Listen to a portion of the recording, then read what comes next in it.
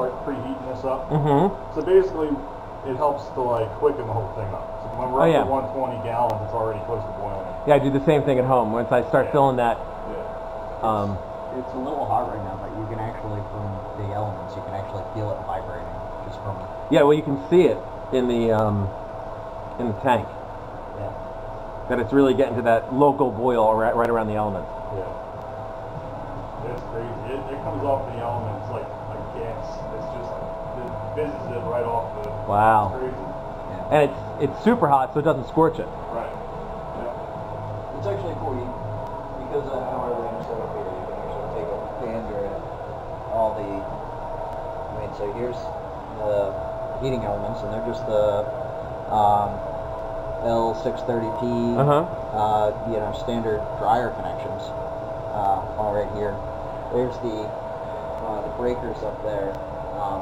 This had more control, but they've essentially just downgraded it. I was telling Bub, I used to run theatrical staging and do sounds and lights, and this is very similar to what you would run for a lighting system. Only then you'd have the light panel in line with the 4 breakers, and you just run the whole thing with the dimmer panel, and you can control everything. Yeah. Now, granted, you're not pulling the same wattage with a light. Say, dimmer panels don't work too well.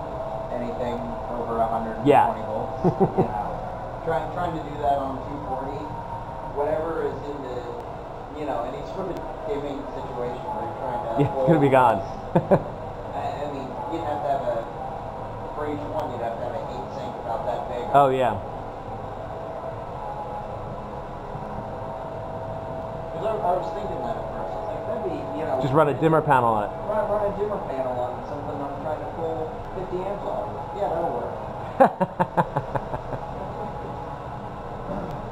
Couple Raspberry Pis, it's fine. Yeah, no.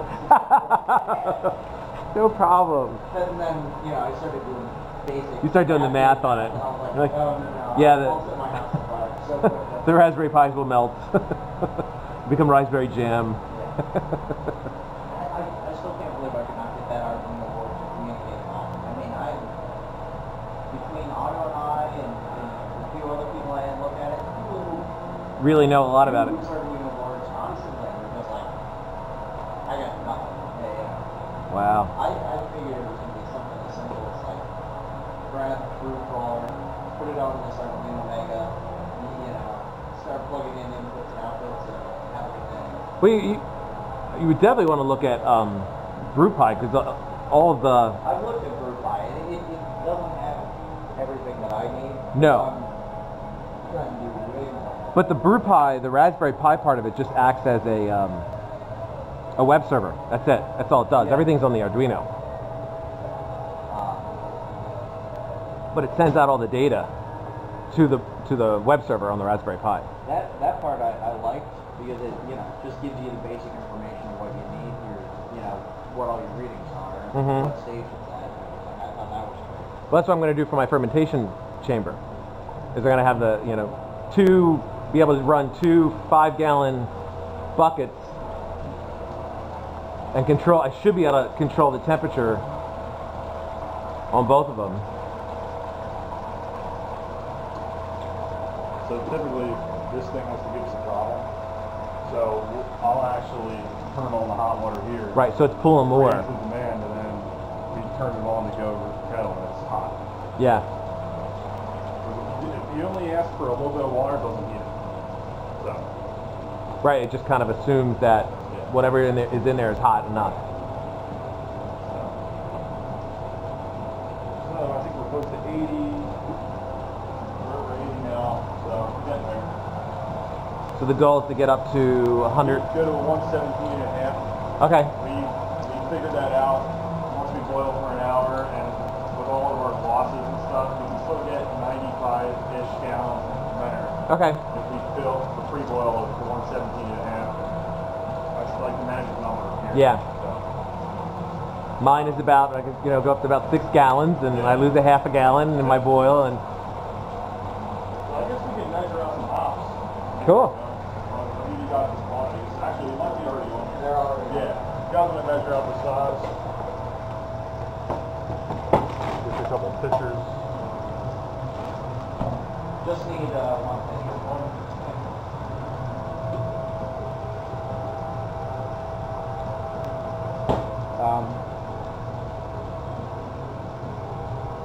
What was that?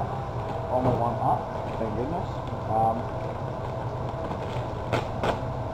You go to town, start filling. Cool. What's our number? So 18. we'll just do it in order and do the first one. 1805. Is that in ounces? Yeah, 18 ounces. 1805. No. Just start. Just pour it in there. Pour it in there and start. We'll just use that as addition one. Keep it in there and pour it in when we need it.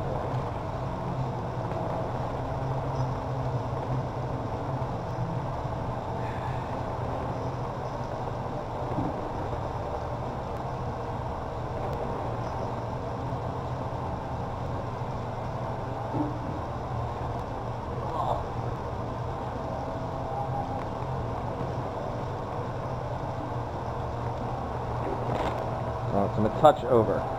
16, 17, 18.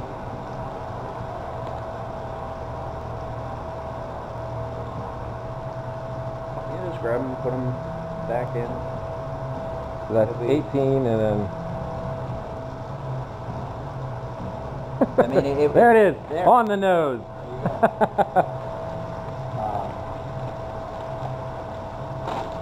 Two additions of the same, right? Yeah. Yep. So, we're good there. Put on the, Got it, okay. zero it out.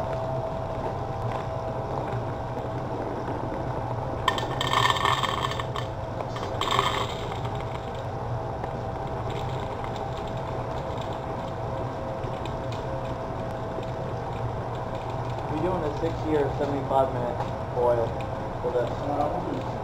We'll do a 60? Yeah, no. Well, that did something weird. Okay. It looks like it jumped. It went from 1 pound to 13 ounces. Well, I mean, if it... It wouldn't have torn again, right? No, basically, as it's falling in, you're Got adding it. more Right. weight from the collision. Oh, got it, okay.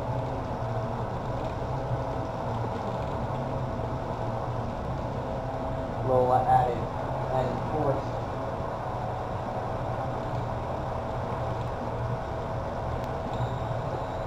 How many knots does it take, son? I beg your pardon? How many knots does it say? 18 and 18. 18 or 5.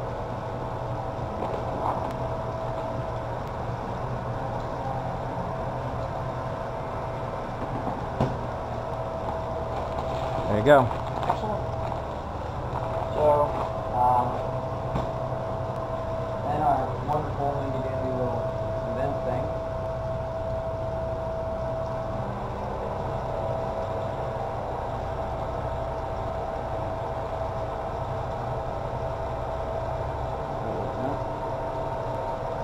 We got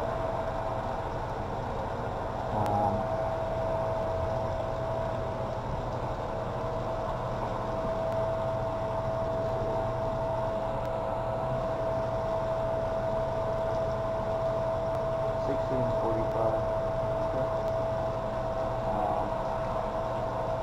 So we'll add the world clock in.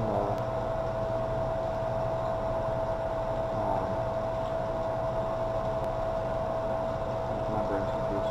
Are these beginning of boil and 15 minutes in? Right, uh-huh. Okay. No. It should be 45 minutes in. 45 So the last 15 minutes, Yeah.